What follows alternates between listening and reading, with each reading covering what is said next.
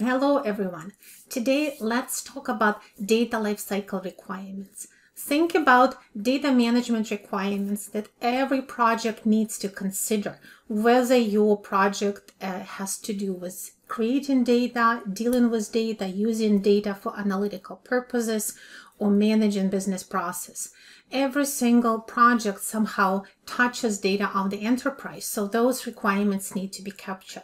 So today we will talk about data lifecycle, where to find those data lifecycle requirements, how to capture them, and if you would like to have more details and practice, check out my new course, Data Management and Analytics Fundamentals, that has lots of practice for you. So let's talk about data lifecycle first. What happens to data as it is created and all the way until we destroy it?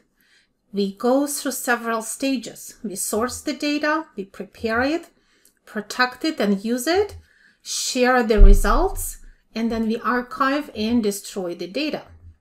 Sourcing means we obtain the data either externally from other sources, or we enter it, or perhaps we measure it, we receive data signals, and then they have to be stored. Storage and preparations means collecting, storing, and preparing that data for usage. It may involve integration, cleaning, enriching, transformation. It may involve standardization and even doing some pre-calculation. So anything that you need to prepare to be able to use your data. And when we use our data, first of all, we need data to just operate day-to-day activities of the enterprise, to support business processes, to support our customer service. At the same time, we want to protect, monitor, and audit data usage. We want to ensure that only authorized users have access to data. We also use the data to find some insights in it. So we will search, classify, explore, mine the data, model and analyze it, and do further analysis to make better decisions. That usage also leads us to sharing the results.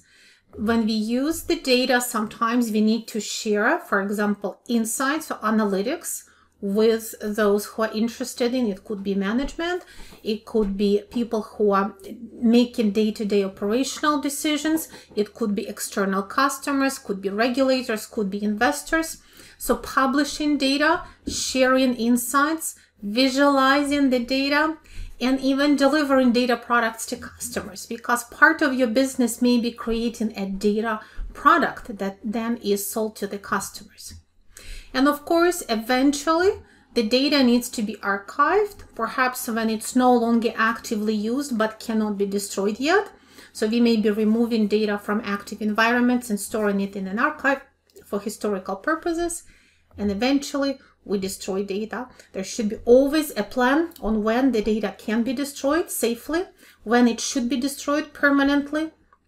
Because of course, A, we don't want to store data indefinitely. If it's no longer useful, then it's just a waste. And B, we want to make sure we don't store the data for longer than necessary, because it increases the risks. And if you think about all of this data life cycle, you will have requirements, data management requirements for every stage of this life cycle. So these are the capabilities that are required to source and collect and store and prepare and use and protect the data through its whole life cycle. And this is what business analysis has to capture. Whether it's done by business analyst, data architect, or most likely a combination of these roles, these people collectively with guidance perhaps from a legal department and privacy department will define these data management requirements. There are many ways to do it, but what we have to remember is that it has to be done. We don't just analyze processes, we also need to understand underlying data. If you don't define requirements for all of the stages in data lifecycle, we're going to create a chaos. We're going to create messy data and the problems where the data is low quality or missing or duplicate or no longer trustworthy. And that, of course, is something that we don't wish for.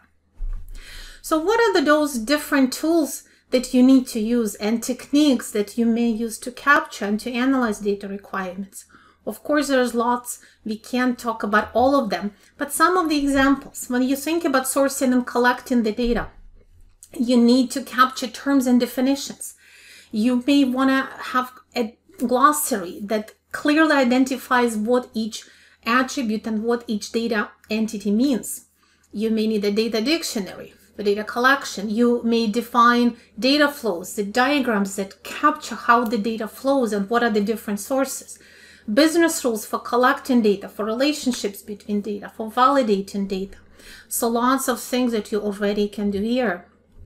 Data mapping, if you need to transport the data from one system to another, from source to destination, you're going to have to map how the data in your source maps to different elements of data in your destination. Is the data model the same? Is the data structure the same? It may be different.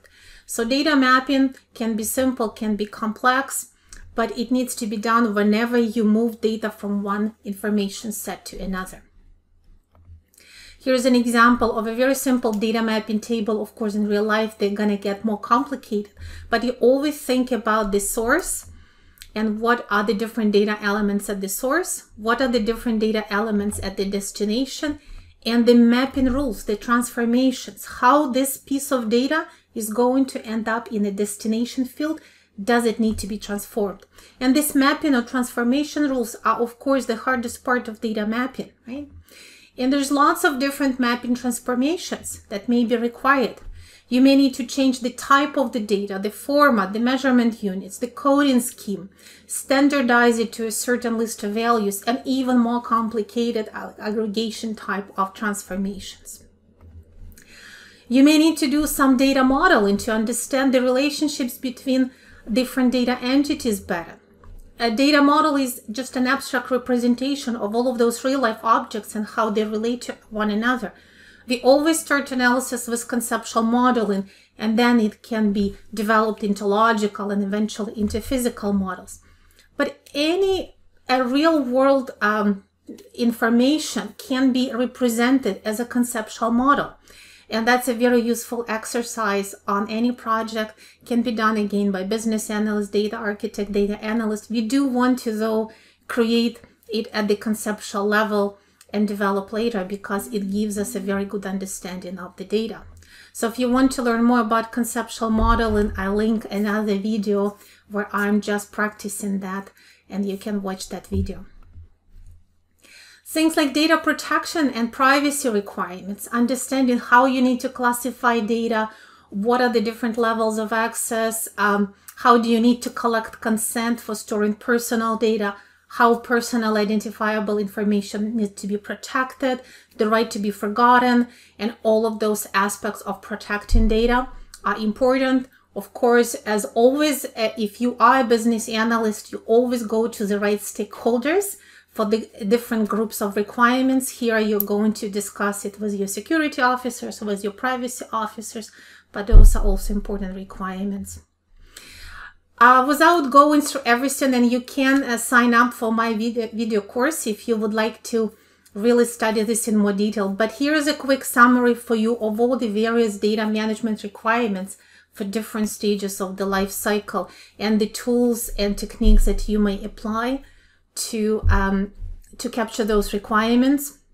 You will be thinking about data quality rules, how to validate data when it's being collected, mapping data, integration requirements, reporting and analytics requirements. What are the different things that need to be measured? What are the important KPIs that need to be delivered in operational, in real-time reporting to people who manage day-to-day operations to help them do their jobs?